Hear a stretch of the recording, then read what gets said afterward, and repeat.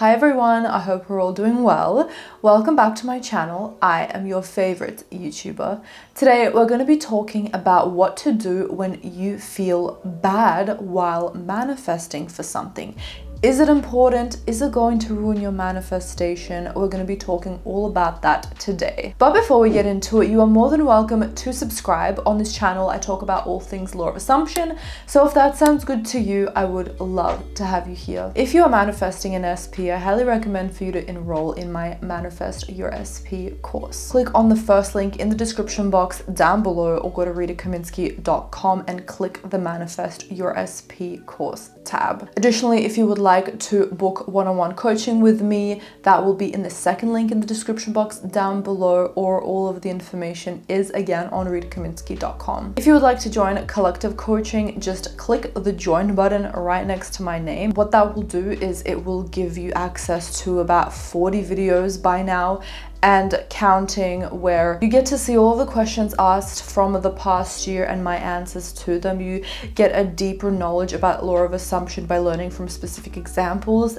and the tea is that you can also ask any questions as you want an unlimited amount of times, and I will include it in the next members only video. It can be anonymous, it can be non-anonymous, it's up to you. This is a great community where we all talk and learn about the law of assumption. If members only is not available in your country, you can click the Patreon link right below, the link in the description box down below that gives you access to members only. It is the Patreon link. It is the exact same program, exact same videos, exact same content.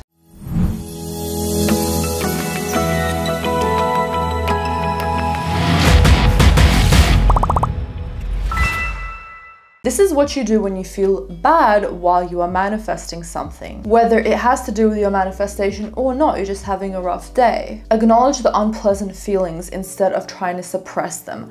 Accept where you are right now, accept your feelings. The next thing we're gonna do is engage in activities that bring you joy in this present moment. We do this by asking ourselves, what makes us feel the best in this present moment with what we have in this present moment out in front of me? That will lead you to everything. It will lead you to all of your manifestations. For example, right in front of me, I have a camera, I have a kitten that I'm taking care of, my partner is outside in the living room chilling. I have an abundance of options right now in front of me. I have my kitchen, I have the backyard, I can call up my friend, I have my car, I can go anywhere that I want. What feels the best in this current moment for me to do? What feels the best right now for me to do is film this YouTube video, then I'm going to chill a little bit, then I'm going to Vivid. This is a light show in Sydney with my boyfriend, and then we're gonna do a barbecue in the backyard. Then I'm going to binge some Carolyn Barnett TikTok videos because I absolutely love her and I've been binging her forever now. That is what feels the most natural for me right now. That is what makes me the happiest, and I know that that is going to lead me to all of my manifestations. I know that it is going to bring me to my highest timeline. I already know that I am in my highest timeline simply by the fact that I'm choosing to do the things that make me feel the best in this current moment in time. I also want you to know this: it is okay when you're feeling down, overwhelmed, stressed, etc. Any emotion that is below neutral. It does not dictate your ability to achieve your desires. Society often ties in those emotions to success. Even the law of attraction community likes to say that you can only be in a high vibration to get your desires. But I have always said that that is not true. It helps, it does help when you are in a higher vibration, it speeds things up, but it is not necessary. And once you follow my steps, even when you are feeling down, you don't need to go 0 to 100.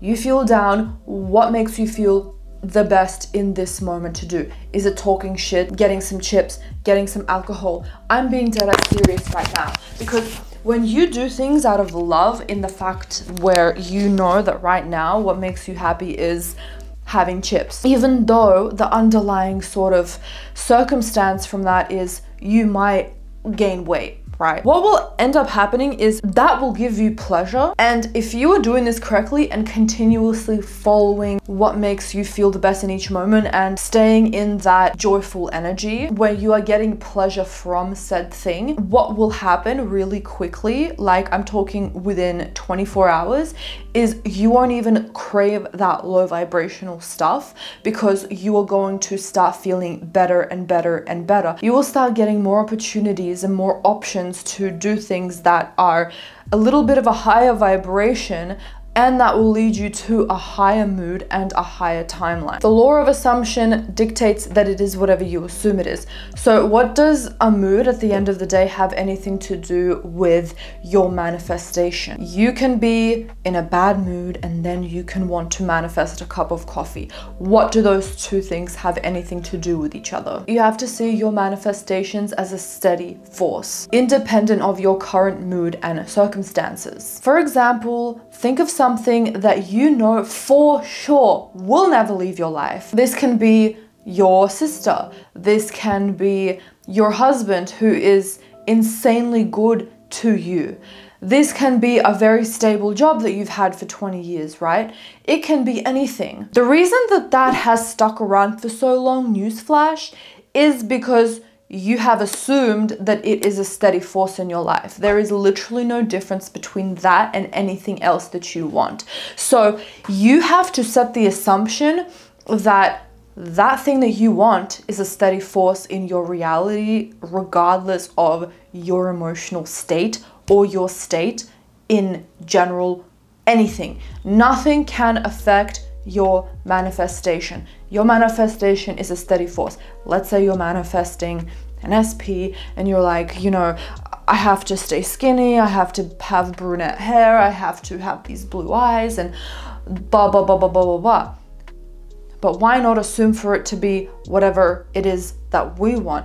How we are right now, RSP wants us exactly the way that we are now, and that is a steady force that cannot change. So even if I change, even if I lose weight or gain weight, or I'm a bitch one day and I'm super nice the next day, or however it is that I am, the steady force is that my SP is always going to be obsessed with me no matter what. No matter if I stop consciously manifesting for this guy, no matter if my self-concept declines, it does not matter because this SP will always be obsessed with me. I've set that as a steady assumption for myself, regardless of any other factors. For example, I view money as a certainty. I view money as a for sure thing. You can wake up super grumpy and super annoyed at everyone, but regardless of that, you will still earn money or whatever it is that you're manifesting. That thing has nothing to do with what you are manifesting. Your manifestation just is. Your desire is already in your life. It is a constant. It is a part of who you are. It is a part of your way of being. It's always there.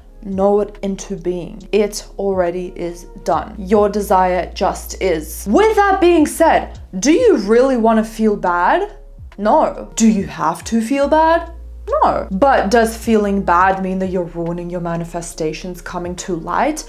Absolutely not. Of course not. No. There is nothing you can do to fuck up your manifestation. That is how it gets to be, and that is the only reality that I'm available for myself and for you guys. Your manifestations can come from infinite places and possibilities, regardless of what is going on with you, your life, and your world. And the outer world, everything. Your desire is not contingent on anything. And with that being said, I trust that this video gave you the guidance that you needed. Don't forget to give this video a thumbs up because I know you loved it. I hope you have an amazing day, and I'll see you in the next video.